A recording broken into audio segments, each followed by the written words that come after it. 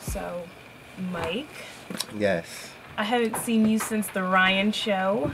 Very fun. I know, it was a dope show. He premiered his track Nunu, remember? Yeah. Dope video too. Yeah, it was dope. It was dope. And it sounds crazy in the club. Mm-hmm. Sounds crazy in the club. So I haven't seen you since August. So here you are, you're in Miami.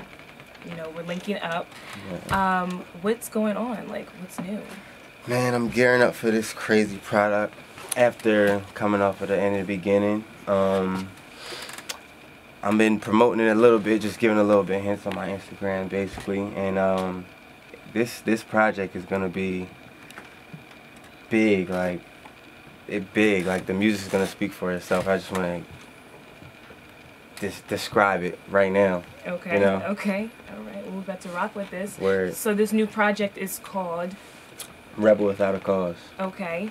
And this is going to be slightly different than, you know, the end of the beginning. Yeah. So it's slightly different. How so?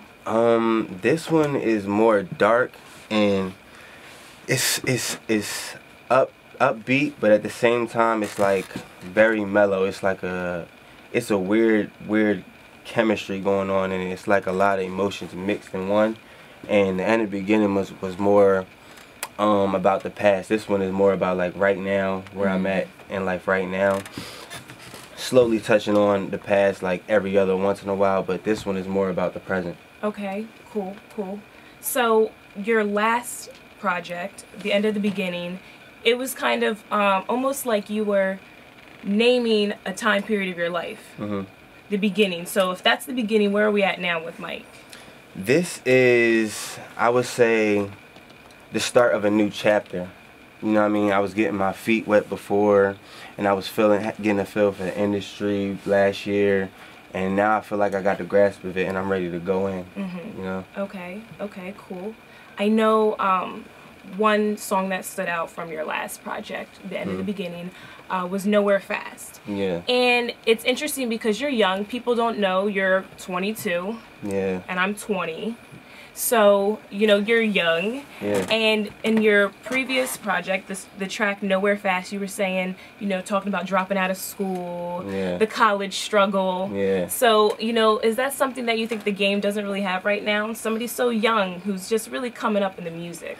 Yeah, I mean, not really, because when I did another piece with someone else, they kept saying I had a lot of parallels to Kanye and how he dropped out of school and then he went into the music business to do pursue his dream or whatever. So I don't think anybody has that same story right now. It's not the same story as Kanye. I'm a lot different from him, but we have very similar attributes. But I don't think anybody in the game has that it's a certain niche. Yeah. That spark, you know? Yeah, and it's the fact that you're so relatable. Yeah. You're talking about dropping out. I'm 20, I'm in college also. I think about dropping out all the time, but wow, I can turn onto your record and, you know, be like, oh, you know, he's around the same age as me, so it makes sense. It's cool. And then, I mean, there was another track, Like Me and Jump On It. Yeah. And you talk about women and struggles with women and different relationships. Where's that Mike Zombie now? This Mike Zombie right now is like, it's weird. It's like the kind of an opposite. Like I switched up. I didn't really change, but like where my life is at now, I don't really have the time to focus on love and girls, but I do dabble with the girls when I can. So I even have a song on my on Rebel Without a Cause where the hook goes, I ain't in love, it's getting scary. I don't think a nigga could now. You feel what I'm saying? So back then I was like doing spiteful songs about my exes, and now I'm kind of like free with it and exploring relationships right now. So. Word. So tell me more about A Rebel Without a Cause, because of course we've got to get to the Drake topics as well. Right. Rebel Without a Cause is very ignorant. It's like it's humble cocky. Like I don't feel like I'm where I need to be, but I feel like on this project, like a lot of my lyrical content on the end of the beginning was me talking about how I was underrated as an artist, and I feel like once I dropped the 616 video and people got a chance to get a feel from me being on another platform, seeing me on TV, and then they would check out the end of the beginning. Now I feel like people are starting to get it, like maybe this kid's on to something. So that's what this one's more about. And me, I'm focusing a lot more on melody, so I sound a lot of different on a lot of songs. I got a lot of better with my delivery. So this one is just a different feel, you know. I talk about a lot of personal issues with family. I talk about having a bit of financial stability, you know. So it's like it's a lot of stuff that I've been hesitant to say that I'm just saying. Like, I've been doing songs, and after I record it, I'm saying I'm not taking this off. And my friends will be in the studio. There's a song where I started off like what did I say? I said Chris told me, F it, go and talk crazy. I am Ye, reincarnated. From now on, I ain't taking back. Ish that I'm saying, you know. So that's how I feel. You're saying things and you feel it. Yeah. So once I say it, I'm not taking it back. I'm not, you know. Yeah. I'm meaning when I say this song, you know. That's what's up. As I always do, but this one is more blunt. That's what's up. Okay. Interesting. So you're saying things and you mean it, and you're not looking back. This is kind of looking forward at all times. It sticks this time.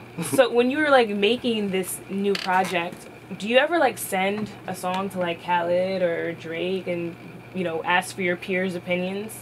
Or is everything kind of like, you're a rebel without a cause? Like, this is what I'm putting on it. I don't know feedback. Yeah, I mean, really, I mean, only if I agree. If someone says like, oh, I don't really like that, I don't really like this, and this is one thing I've learned by making music, period. Like, it could be one person that don't like it, but if 10 people in a room, or let's say I'm in 10 different rooms and 9 people say that they like it, and the only one person said that they like it, it's obvious that it's good, you know?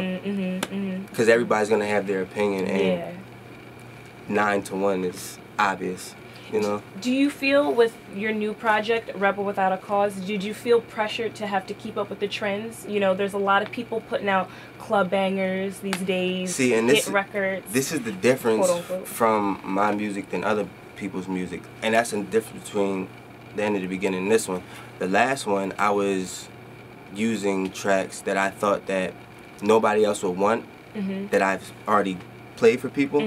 So this time it's going to be like, damn, why hasn't so-and-so took this, and why hasn't so-and-so took that beat? And it's the production on there is phenomenal.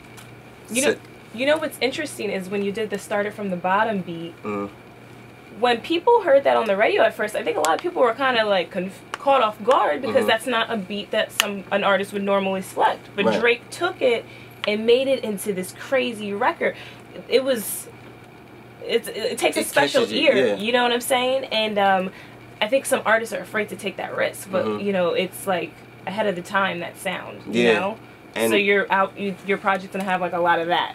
Yeah, it's definitely a lot of left field rap, hard hitting beats that you're not gonna expect me to be rapping on. And one song that I have on there is so slow, but it makes you so hype.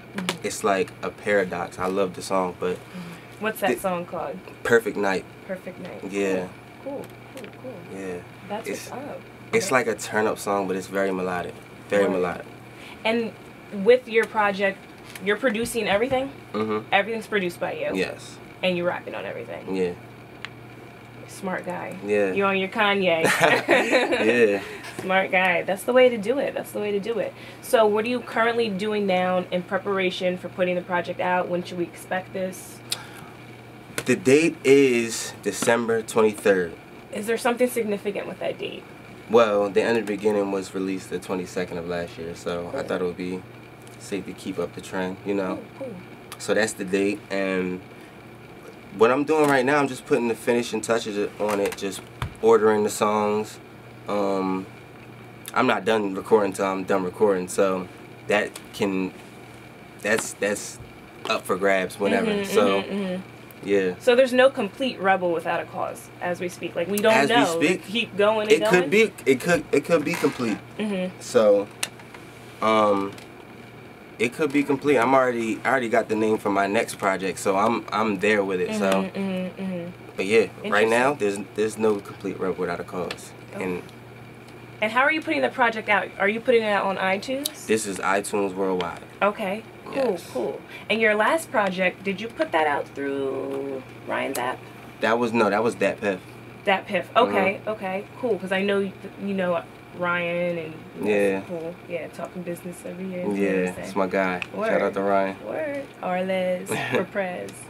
Okay, cool. So this is going to be on iTunes. Yes. And can people pre-order this? Yes, it's definitely gonna have a pre-order feature too, and that's gonna be dope. This is something I haven't done before, so it's gonna be a new experience for the people who just started getting on board because of the 616 or whatever. So it's gonna be dope. I can't wait. I'm excited. I'm excited too. Yeah. I'm excited too, and of course I'll get the word out about that. That's important. You're putting this out independently, correct? Yeah. Okay. And what a lot of people may or may not understand is you're signed to OVO Sound as a producer. Right. And so how does that work? Well, I do in-house production for the team over there. Salute to them. And then on the side, I just do me, you know, waiting for another situation that could put me to the next level. And when it comes, I feel like it's going to be a good thing for me, and maybe it can help out both ways, you know? Word. You kind of have like a Travis Scott thing going on. Yeah. Yeah, basically. Yeah, yeah. For those of you who don't know that, Yeah. Travis Scott also has a record deal with Grand Hustle. Yeah, and Kanye Good Beat. Being with OVO Sound, who are some of the artists in OVO that you've recently been working with? It's really like... Are you primarily with Drake? Does P&D hit you up? Does he call you? Like, how does that work? I've talked to all of those guys, I mean, but really it's not like we get into the studio. Those guys be on tour and all that, so we basically do the send here, send there, you know what I mean? When they get around it, they get to it, you know what I mean? Everybody's working so much that you don't even, it's like, I send the music their way, and if they pick it up, they pick it up, so. You don't even know. It just could happen anyway. Like I didn't even know Jay-Z was on They Don't Love You No More, so. Yeah, oh yeah. So, yeah. Well, how was that when you got that call? I didn't even get the call. I heard it on Funk Flex. It was cool, you know what I mean? Yeah. To have a legend like that, that's my big brother's dreams and stuff like that, so. Yeah, yeah. I'm excited. Are there any artists out there that you would love to get in the studio with and vibe out and get a sesh going? Who are some you would like to work with? Of course. Well, this is what I say all the time, but my four favorites of all time, Wayne, Drake, Eminem, and Kanye, definitely. I think it would be dope to get in with Chris Miles. He's real cool. Well, actually, I've already been in with him, but more stuff with him. I think it would be dope to get in with Travis Scott. I would love to work with Pharrell, Timbaland. Definitely the great Swiss Beats. As far as new people, I really like OG Mako. Okay. You guessed it? Yeah. Yeah, I like him. Yeah, yeah. He's got something different there. Yeah, I like Snooty Wild. Okay. Ray Shrummer. It's a lot of people I would love to work with. So I always like to end interviews with this question, and it usually stumps people, but it's like, I figure why not ask. Okay. What's one interview question you've never been asked, but you wish you were asked? Some people kind of flip it. They're like, what's something that most people don't know about you? But that's the easy way out. Yeah.